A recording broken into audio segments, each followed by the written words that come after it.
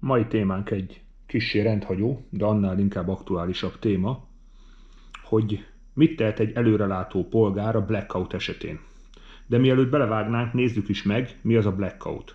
A blackout leegyszerűsítve egy áramszünet, amit mindnyájan már átéltünk.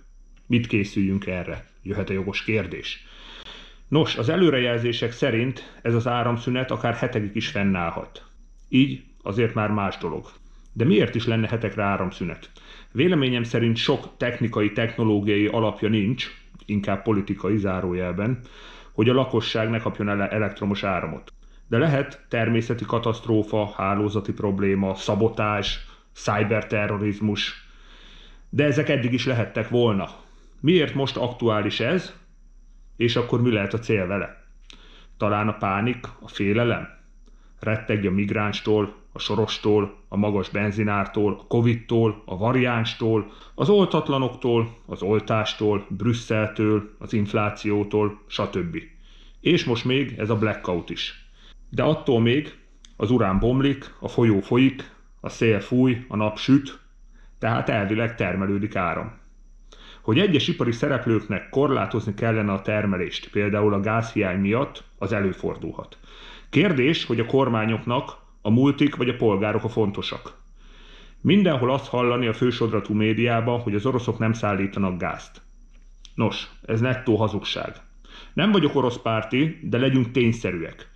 Európa 3 forrásból szerez be gázt. Saját termelést, ez nagyrészt Norvégia, Hollandia és az Egyesült Királyság, ez folyamatosan csökken egyébként. Az orosz vezetékes és cseppfolyós gáz, csak hogy összehasonlítási alapunk legyen, ez 10-szer annyi, mint a saját termelés Európának. Valamint az Egyesült Államokból cseppfolyós gáz. Ez utóbbi, amikor felment a gázára a világpiacon, a cégek Európa helyett Ázsiába adták el a magasabb profit miatt a gáz. Ennek jelentős része amerikai cégekhez köthető.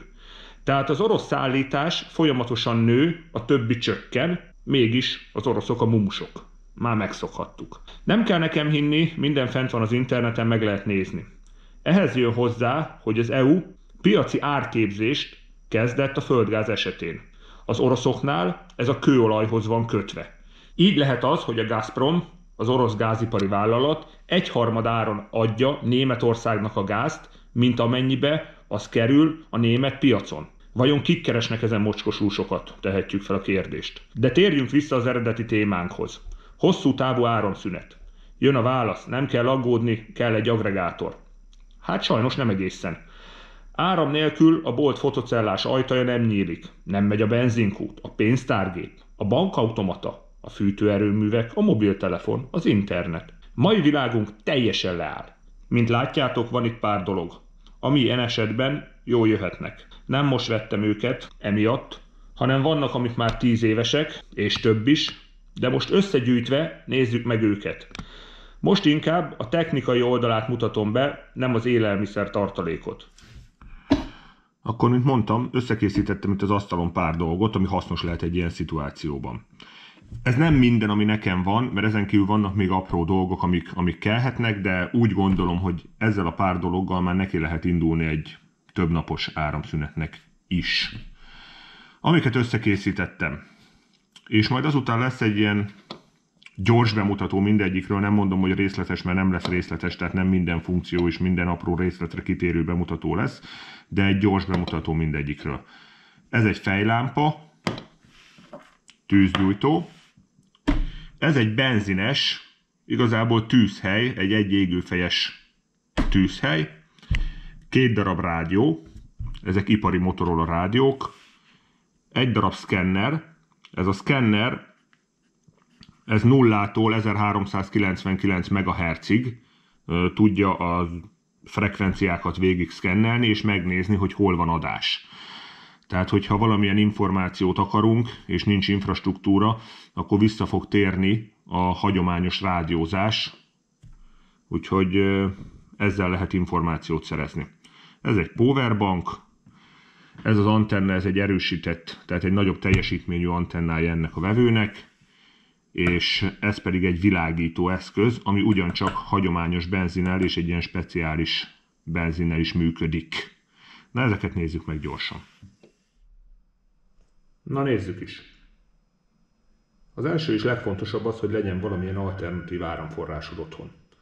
Erre egy agregátor tökéletesen megfelel. Arra figyelj, hogy mindenféleképpen valami megbízható gyártójét szerezd be, mert az olcsók a piacon általában kínai hulladékok.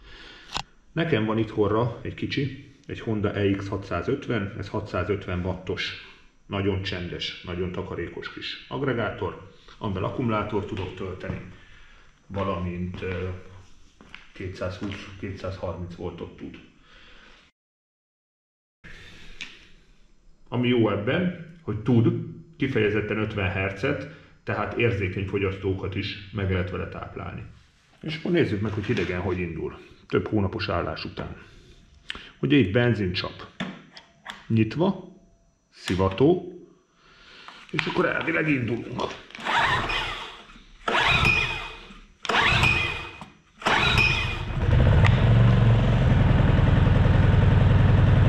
Ez több hónap állás után.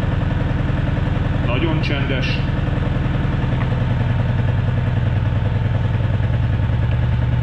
Szivatóról visszavesszük. És nem megy is. Na, hozok valami fogyasztót rá.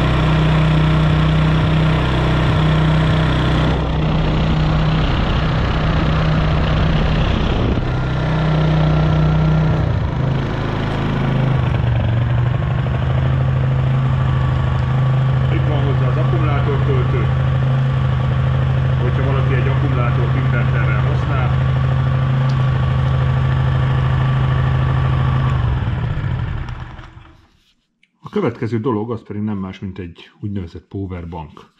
Ez semmi más, csak egy akkumulátor. Nem tudom, mennyire látszik, ilyen eléggé halványan van. Az a lényeg ennek, hogy ez az enyém, ez 20 000 mAh. Tölthető lítium-ion. Van 2 darab normál ajzata, normál USB kimenet, valamint van egy USB-C bemenet-kimenet. Itt tudom tölteni, és valamint, hogyha C-s csatlakozós eszközt szeretnék használni, akkor innen tudom kivenni a craftot. Van az oldalán egy, hát nem is bekapcsoló gomb, inkább csak ellenőrizni tudom a töltöttségét, és akkor felvillan a 4 LED, annyi töltött. Ez egy szükségmegoldás, tehát olyan túl nagy reményeket ne fűzzünk hozzá. Telefonokat tölteni ilyesmire jó, másra nem nagyon. Tehát a kis eszközöket fel tudja tölteni. Nézzük a következőt. Gondolom abban egyetértünk, hogy egy ilyen szituációban a legfontosabb a kommunikáció, vagy az információnak a beszerzése, de hogy, ha nincsen mobiltelefon, nincsen internet, nincsen igazából semmi. Hát ilyenkor visszamegyünk a hagyományos technológiákhoz, ez pedig a különböző frekvenciákon a manuális rádiók. Ez nem egy rádió, vagyis igazából ez egy rádióvevő csak, ami 0-tól 1300 MHz-ig tud szkennelni. Ezt úgy is hívják, hogy szkenner.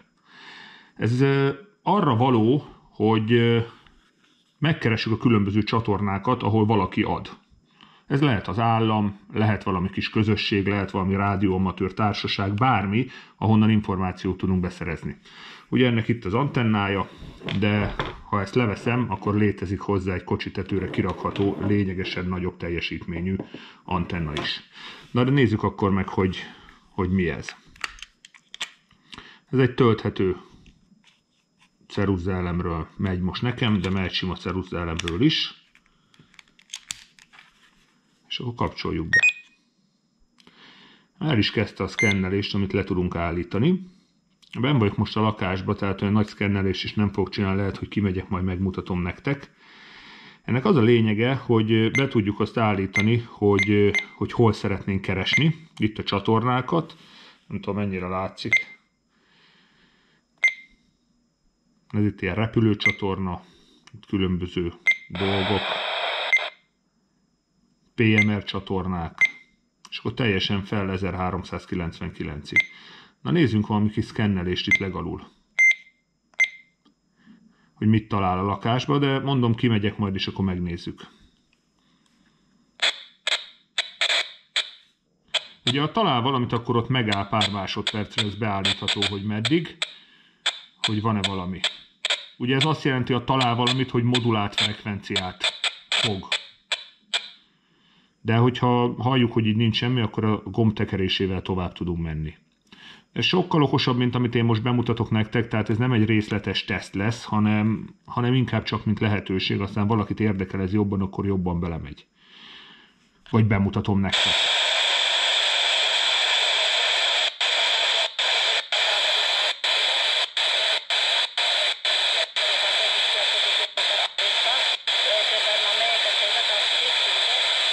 Ez valami olasz adónak tűnik. Na most, mint látjátok, 11,61250. Tehát amit a kocsi rádió, meg az otthoni rádiót hallgatok, az 11, és a következő tizedes mutatja még talán. Ez onnantól még sokkal többet, tehát sokkal részletesebb, kisebb lépésekkel léphet előre. Ezt a léptetést is egyébként be lehet állítani. Mondom, itt a lakásban nálam nem túl jó a vétel.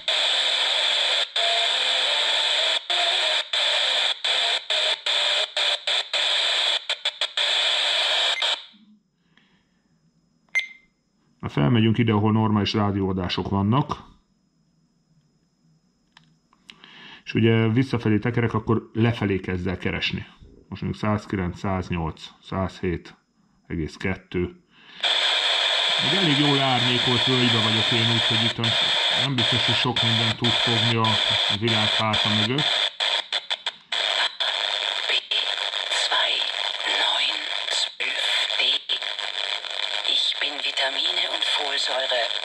Ez valami reklám éppen, német adó.